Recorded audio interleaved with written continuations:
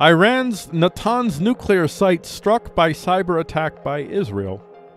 And this is a topic report. Iran nuclear site cyber attack Israel is the name of this topic. Our first headline we're going to talk about here is electrical problems strike Iran's Natanz nuclear facility. This is from channelnewsasia.com.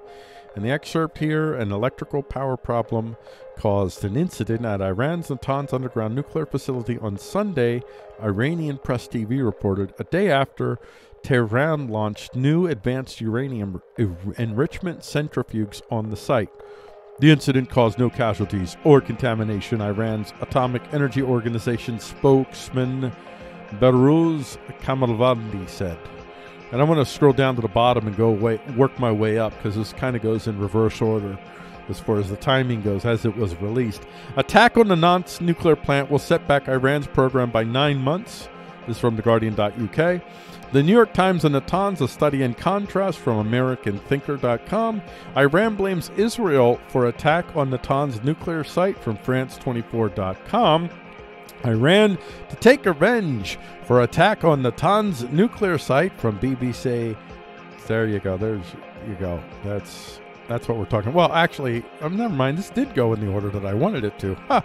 I read it in reverse. What I really should start with here. Initially, it was accident at Iran nuclear facility a day after New Deal breach. This is from ndtv.com.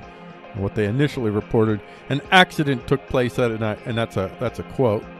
An accident took place in an Iranian facility on Sunday, but caused no casualties or damage, the Fars news agency reported, citing spokesman of Iran's nuclear agency.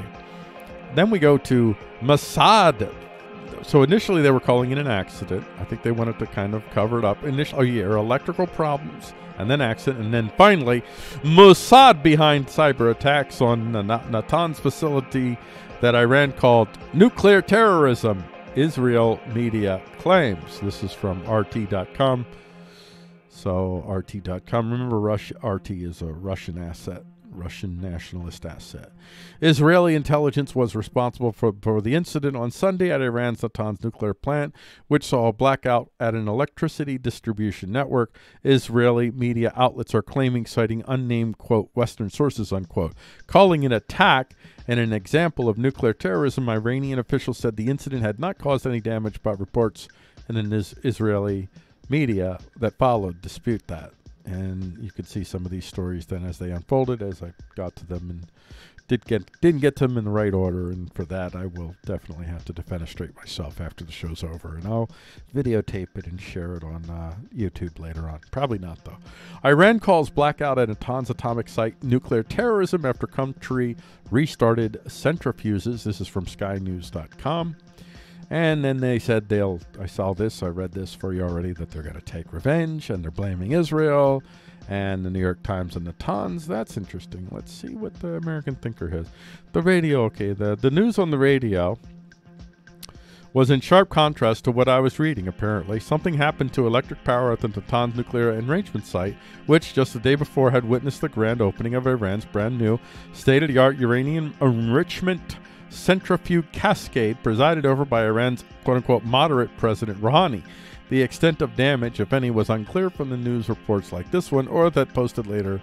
So in this study, in contrast, by the Times editorial board exemplifies the ever-attempted, invariably failing approach of dealing with bullies by acknowledging the legitimacy of their grievances and bowing to their demands in the hope for reciprocal moderation on their part, while events at Natanz revealed the actions of someone not exactly convinced that appeasement works, taking a more confrontational approach. Well, it's really just nation-state politics at work, and the nation-state of Israel is looking at Iran and looking at everybody else and saying, we don't trust you to look after our nation-state interests, so we're going to do what we got to do. That's nation-states for you. That's what it is.